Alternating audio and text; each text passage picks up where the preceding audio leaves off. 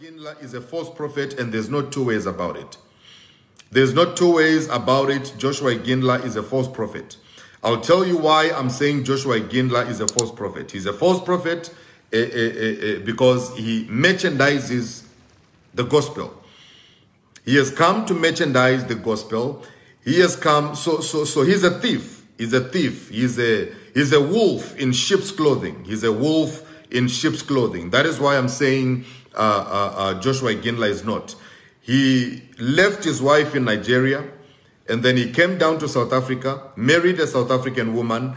After he married a South African woman, he started living with a South African woman before finalizing the divorce that he had with the woman from Nigeria.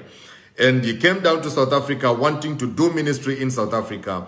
And he started he buys people, he pays people for prophecy. That is number one. Number two, he has got his boys who gather information to give him so that he may prophesy. That is Joshua Ignla for you. Yeah, that's Joshua Ignla for you. He is a false prophet. He is not a true prophet of God. And all those who are in South Africa, in Johannesburg, where he's doing his ministry, you must be very, very much aware of this man. He's a false prophet. Just a few months ago, he made a swimming pool, and he called it the pool of Bethsaida. And he said anyone who walks into that pool of Bethsaida will be healed. But before you walk into the pool of Bethsaida, you must first of all pay a certain amount of money.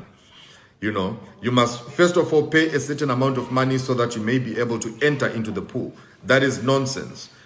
You know, that is nonsense. That is nonsense. Though all those things, they are not things that we can look at and smile and say, you know, so Joshua Ignla is a pulpit bandit. He's a charlatan. He's one of the thieves and the robbers.